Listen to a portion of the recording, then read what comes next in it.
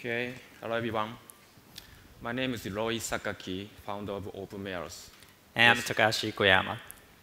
Thank you for being here. Okay, today we'd like to talk about a project we've been working on a few years that may change the future of food industry. It's a project called OpenMeals. In short, the project aims to digitalize, transmit, and reproduce all kinds of food, and create a digital food revolution. Sound crazy already, right? Okay, then let's start with this video.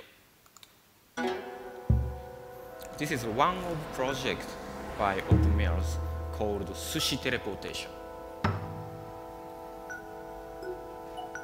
Here is a nice sushi restaurant in Tokyo.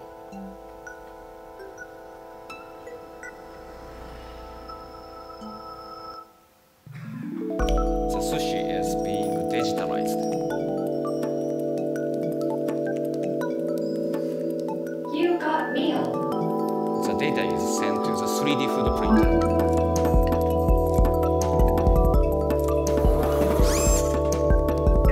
And then sent to the waiting space. And the astronauts can enjoy the sushi.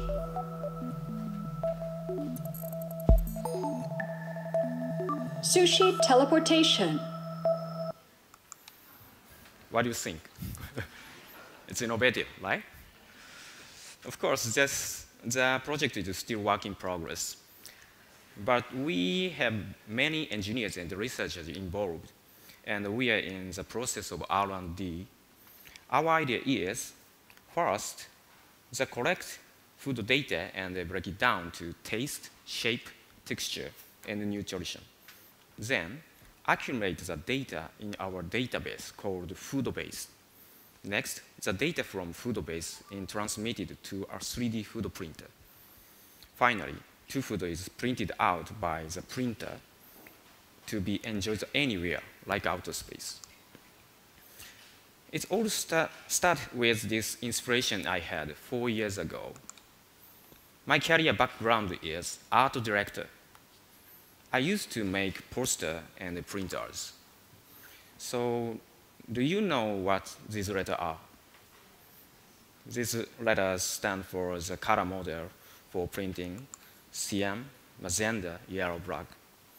When I was working on graphic design, I used to work with this every day. Anything printed is made up of CMYK dots. If you design something using CMYK right now and send it to printing company all over the world, then we'll be able to print the exact same piece of design. I thought, could this be applied for food? This was a moment of my inspiration. And then I came up with a CMYK for food, SSSB, meaning salty, sweet, sour, and bitter. I thought it was a very interesting idea. So I made this proposal to our boss, and he gave me a tiny R&D budget for the project. First, I bought a color printer. Instead of ink, I put soy sauce, sugared water, vinegar, and sake in the cartridges. And printed image on edible paper made from soybeans and starch. I actually used graphic design software to adjust the CMYK balance and try to eat it. It's tasted bad. But when you change the design, it tastes different. So I thought, wow, you really might be able to send taste to printer. I then searched for scientists who are working on transferring taste into data. And I found a well-known professor. He said to me, "You are crazy, but I like the idea." After having many discussed with him and other scientists, I came up with another idea.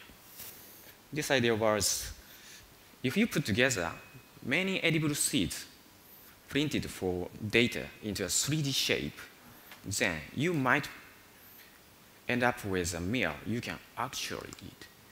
And then I found Professor Furukawa, who was working on edible material using 3D printing techniques.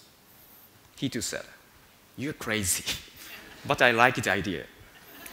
And the project kept evolving like this. We got all these specialists involved, and the project expanded with speed. Okay, that's okay. So for the next step, we wanted to share our idea to the world, raise awareness, and invite support for the project. So we announced this project called Sushi Teleportation. He showed the video earlier. And we had a showcase at South by Southwest last year. And this is a sushi teleportation exhibit. We did a demo teleporting sushi from Tokyo to Texas, USA. And here's a close-up. The sushi counter looks just like a typical Japanese restaurant, but instead of a human chef, the robotic arm sits at the back of the counter and creates the data sushi. We call this a pixel food printer. We break down a meal into small cubes of data, just like a low-res image. And every pixel can have a different taste and texture in theory. And by accumulating these tiny pixels, we would be able to print out food with complex textures. And to achieve this, we are using ingredients taken from rice and fish to create the basic gel. And it's important for us that we can recreate complex textures within minimum ingredients.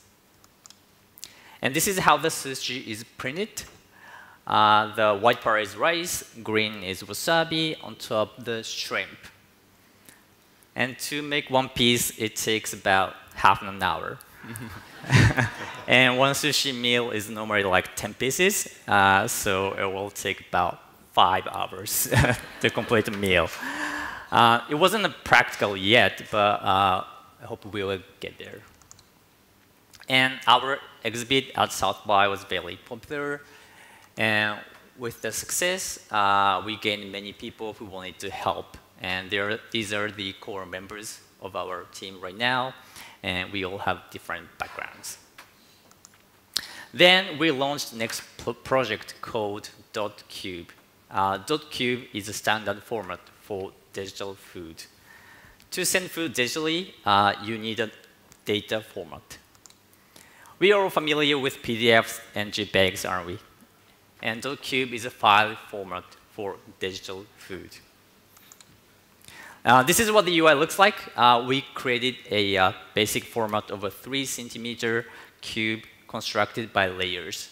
And there are 9 elements that you can change. For example, taste, temperature, texture, nutrient. And it works like Photoshop or Illustrator. And then we would create an online platform where you can share your cubes with other people around the world.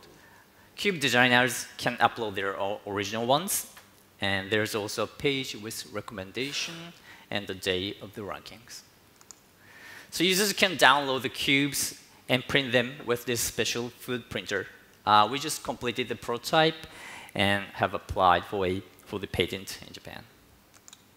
And in the future, we hope Open Meals will become a platform that connects people who design foods and people who consume them. And our goal is to create a world of connected food here. So back to you, Roy.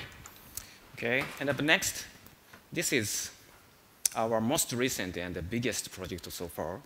It's a hyper-future restaurant called Sushi Singularity Tokyo. The concept of the restaurant is food singularity begins when all food is digitalized and it is connected on the internet. We predict that 2 things happen. First, the first one is food will be connected to people all around the world. With .cube, you will be able to make food online, edit it, and share it. We predict that an enormous amount of new food will emerge globally. Until today, the same food would be shared by only a handful of people, like a mother cooking with your family, or a chef cooking with a restaurant's guests. But in a world of digitalized food, you can share your food like you share your photos today. We believe a whole new culinary culture will be born. The second one is that food will be connected to the human body data. With the progress of healthcare technology, a huge amount of data regarding your body can be collected, such as DNA, bacteria flora, and your nutritional conditions. By connecting this data with food data, you can create food that perfectly matches what your body needs. Open Meals is planning to open a hyper-future restaurant where you can experience these two things. The restaurant, as I said, called Sushi Singularity Tokyo. The logo design embodies the shape of the DNA spiral pattern in the format of the traditional Japanese family emblem. And this is what the restaurant will look like. At the back, there's various food fabrication machines. There are different types of 3D food printers. In addition, there are robotic arms, a plant factory, and a fish cell culture incubator, and more. And in collaboration with a traditional sushi chef. This CGI is not based on just my imagination, but it is also based on the real result of research with specialists. So, can I ask, do you want to visit the restaurant? Let me explain how you visit the restaurant. First, you make a reservation online. Second, you will receive health test kit. After you test, you will be issued a health ID. And the special device in the kitchen will analyze the ID, and the sushi will be already personalized.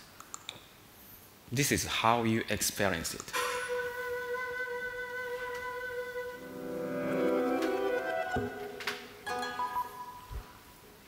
So here is a high-end looking sushi restaurant in Tokyo.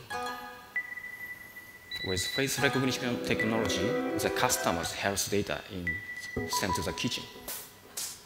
The perfect nutrients are selected. A recommendation menu appears.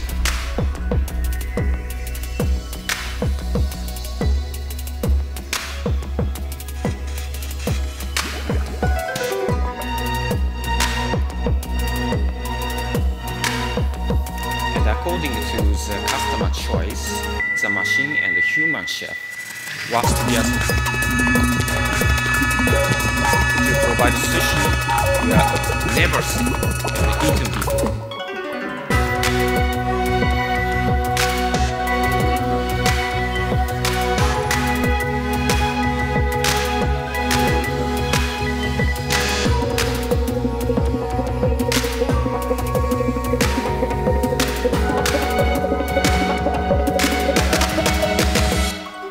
We are planning to open the pop-up restaurant in Tokyo in 2020.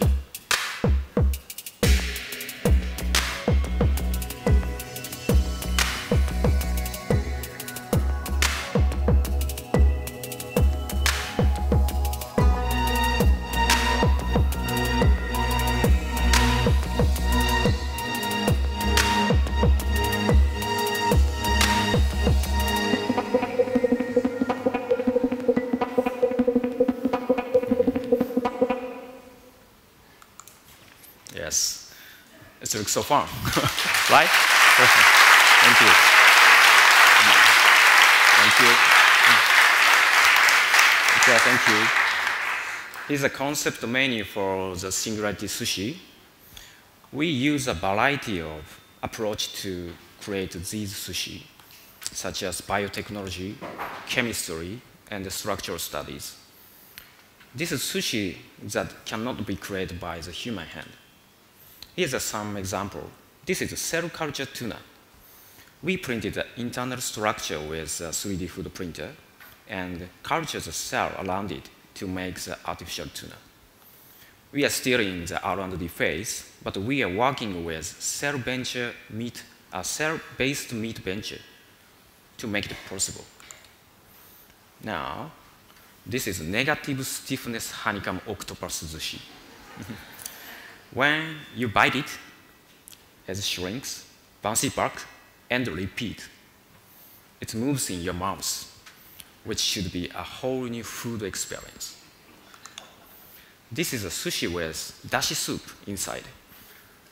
For covering the soup, we use a film that is made from the chemical reaction of arginate sodium and calcium fluid.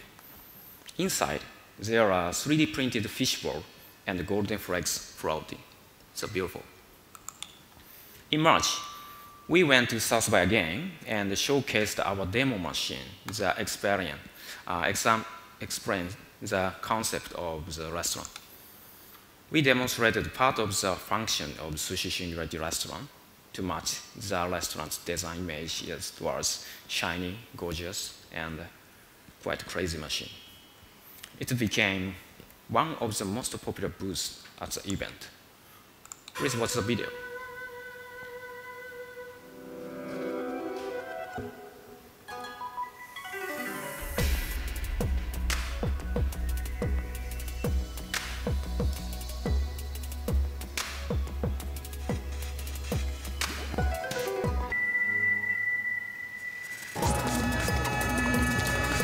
More than 50,000 people visit the exhibit over the 4 days.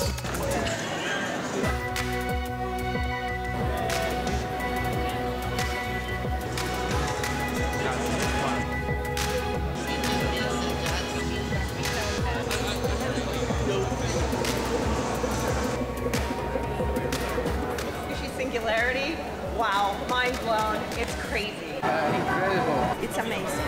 I'm amazed with it. To change the world, to change our culture. It's genius.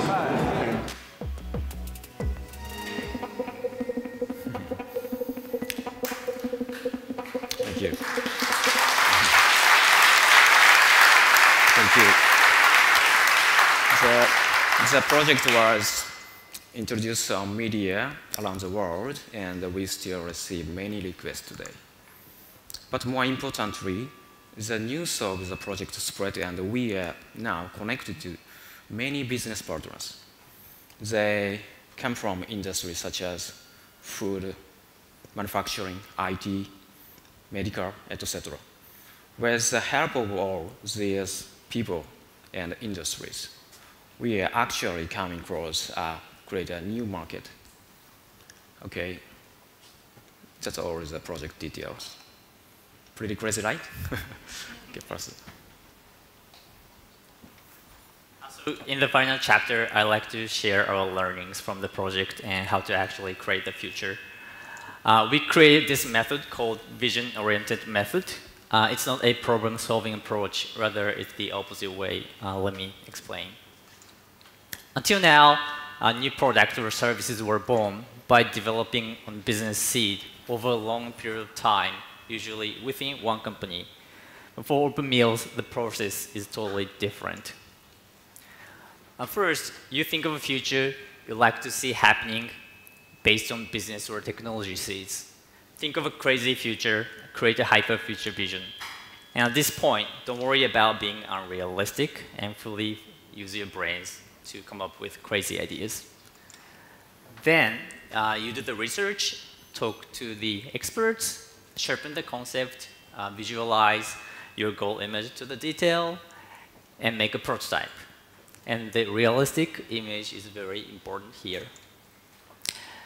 Then you show the world your visuals and spread the word. The graphic images help people around the world instantly understand your idea. For open meals, we chose South by as a place to start. Then, if you succeed in gaining a lot of attention, the talent and the technology you need will come to you. Because your vision is so futuristic, they will come from all sorts of expertise. And with your new team of people from different industries, you set the goals and work on R&D.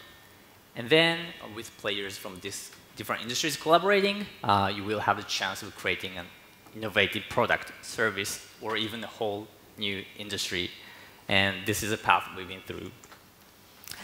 I believe there are people with great talent and passion in this room here today. So let's create the future together. Thank you very much.